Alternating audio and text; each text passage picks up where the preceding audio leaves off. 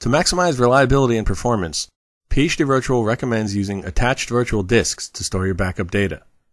And with virtual storage pool technology, you can use multiple attached disks to create a single backup data store. With multiple virtual disks, you can overcome the 2 terabyte limit on individual disk sizes to create a backup data store sized for your needs. In this video, I'll demonstrate how you can attach and configure multiple virtual disks to a single PhD VBA to create the backup storage you need. Before beginning, you'll need to add the virtual disks you want to use as a backup data store to your VBA. I've added 2 virtual disks to my VBA as seen in this dialog here.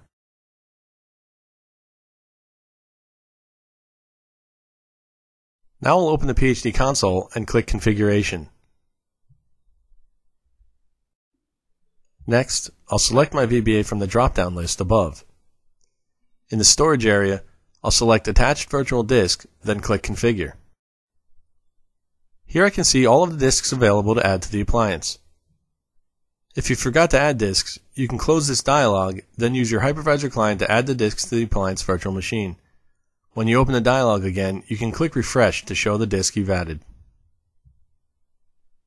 I'll select each disk and click Add to move them up.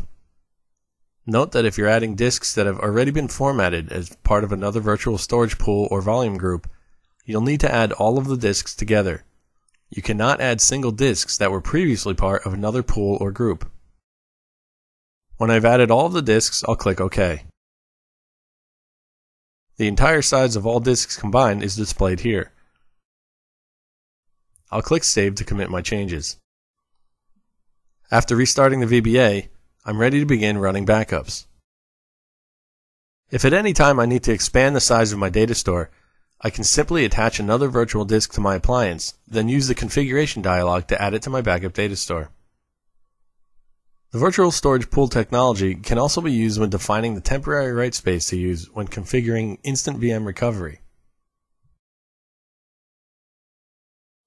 For additional information on PhD Virtual Backup, visit the PhD Virtual website at www.phdvirtual.com.